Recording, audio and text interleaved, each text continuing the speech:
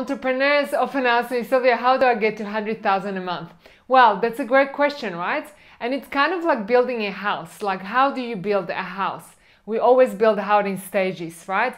We wouldn't start with the second or third floor before we build a foundation and a ground floor first.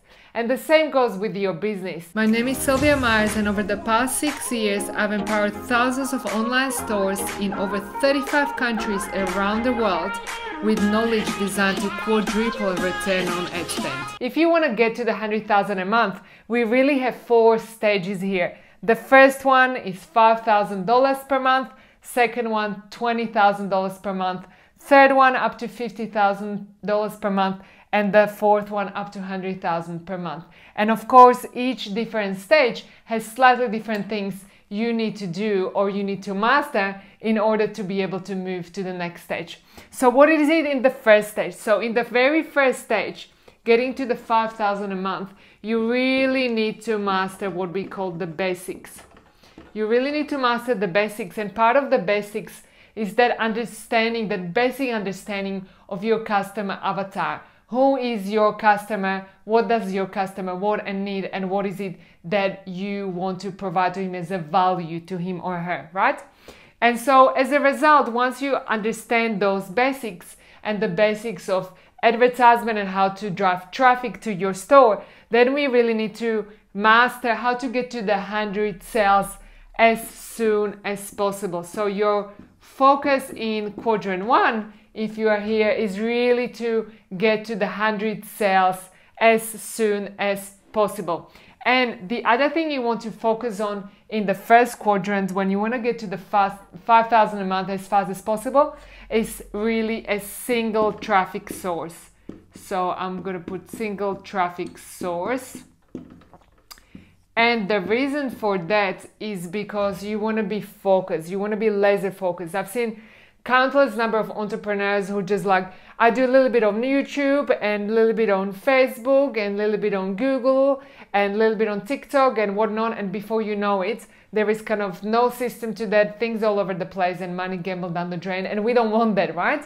So in the first quadrant, when you're trying to get to the 5,000 per month as fast as possible, you want to make sure you master the basics, really understand the basics of how to drive the right traffic to your store, how to target the right customer avatar. You want to get to the 100 sales per month as fast as possible, and you want to get that single traffic source as well. Now, once we're here, we need to apply slightly different measures to get to the 20,000 per month, right? So to get to the 20,000 per month, we really need to start focusing on doubling conversions. So essentially, you want to 2x your conversion rate. So you want to double your conversion rate. Whatever your conversion rate was here in quadrant 1, in quadrant 2, you really focus on doubling it. Second thing you really need to do in quadrant 2 is optimize your audience. Optimize where your traffic is coming from and who are you actually targeting. And that goes to the next level of understanding your customer avatar on that deeper level, so that you understand what that customer is looking for and who that customer is. So in other words, we also call this audience optimization. So optimize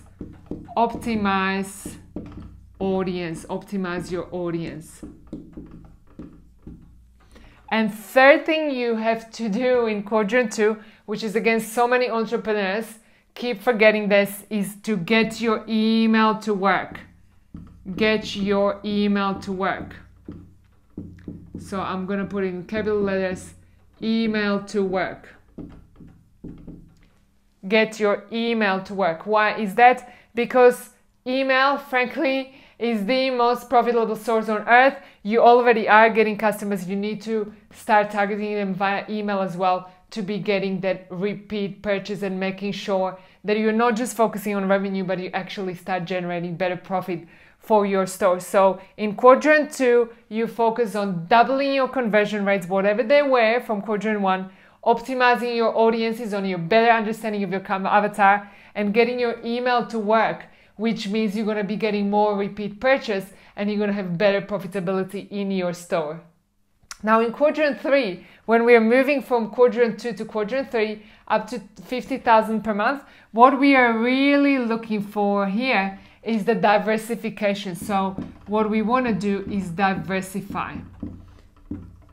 Diversify. Now, what does it mean? Remember how I said that it's in quadrant 1 when entrepreneurs typically throw money in the air and try to do too many things at once, but instead we need to focus on single source of traffic. Now in quadrant 2, most entrepreneurs still have mainly just one single source of traffic. And the thing is that in quadrant 3, to be able to expand, we need to diversify. We don't want to be no longer just dependent on Google, or just dependent on Facebook, or just dependent on Instagram, or just dependent on TikTok, or just dependent on Pinterest, or whatever that is. We need to diversify. So we need to make sure that we actually have our budget spread in different sources of traffic so that we can start expanding that business. And second thing we need to do in quadrant 3 is increase value for our customers. So increase value. Increase value.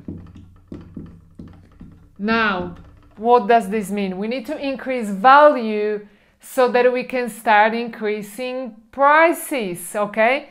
Increasing value for our customer, it again goes back to that customer avatar and getting to know that customer even at a deeper level, really understanding how can we increase value for this customer so that we can increase prices. Because often in quadrant 1 and quadrant 2, we're just doing whatever we can to start getting those sales, and then here to start getting those profits and making sure we're running a profitable and sustainable business.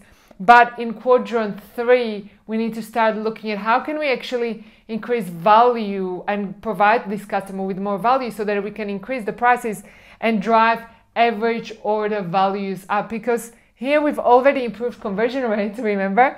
And here we are going to work on that average order value so that we can grow the business through multiple channels. Now in quadrant 4, this is super exciting. Now in quadrant 4, we're really looking at scaling predictably, consistently and predictably. So scale predictably. What does this mean? I hope I spelled it all right. So what does this mean? So in quadrant 4, we already have an understanding what return on investment we've got from each of these channels, what is our regular cost per acquisition, and as a result, we need to have budgets and work backwards. And frankly, so many entrepreneurs on this level still don't have that figured out. They just kind of intuitively, place their money in different places and then worry about the cash flow later and really struggle to make it bigger and better and bring that business beyond 7 figures. But this is where we need to start scaling predictably, and therefore we need to be more systemized and make sure we've got the budgets and work backwards and really have an understanding what we want to achieve from different type of channels. Also, we're focusing here on the weak link. So each business around this quadrant has multiple channels, and from those multiple channels there will be one channel that's performing better than another. So in this quadrant, we want to scale predictably what's working, and we want to focus on the weak link to make sure we improve it and make it better. Now, the other thing we need to do in quadrant 4 is increase what we call customer lifetime value. So increase, we call it customer lifetime value.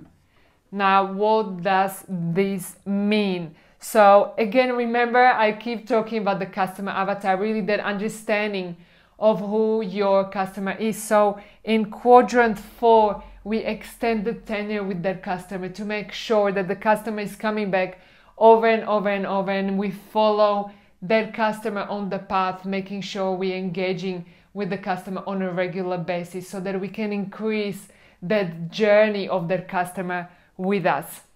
And the last thing we start to do in quadrant 4, we start to expand even further. Expand. Now, what do I mean by expand? We start to expand into newer audiences and essentially start expanding our customer avatar. So in quadrant 1, we just get an understanding of who that avatar is. In quadrant 2, we have a little bit deeper understanding of who that customer is. In quadrant 3, we need to have a very solid understanding of who the customer is so that we can increase value, so that we can increase prices. In here, we are increasing the longevity or the duration of the customer being with us, but then expanding to a new customer that we're getting to know from the beginning again. So it's kind of like creating a new vertical on your business so that you expand your audience and get to know the avatar all over again. And that's why, guys, this is a cycle. That's why this is a cycle or a circle. And essentially what you need to do in each quadrant moves around. Whatever got you to 5,000 a month, it's not the same that's going to get you to 20,000 a month. It's not the same that's going to get you to 50,000 a month, okay?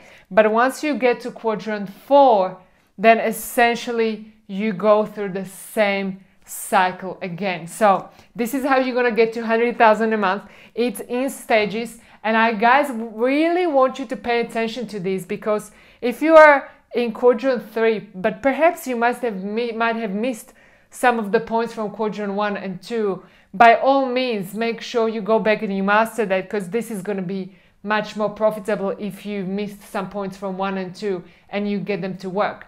However, if you are in quadrant 1, I really, guys, just want you to focus on quadrant 1, because always remember that story with building a house.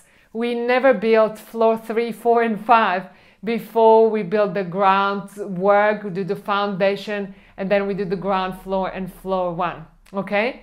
So with that said, guys, now it's your time to do it. So let's go.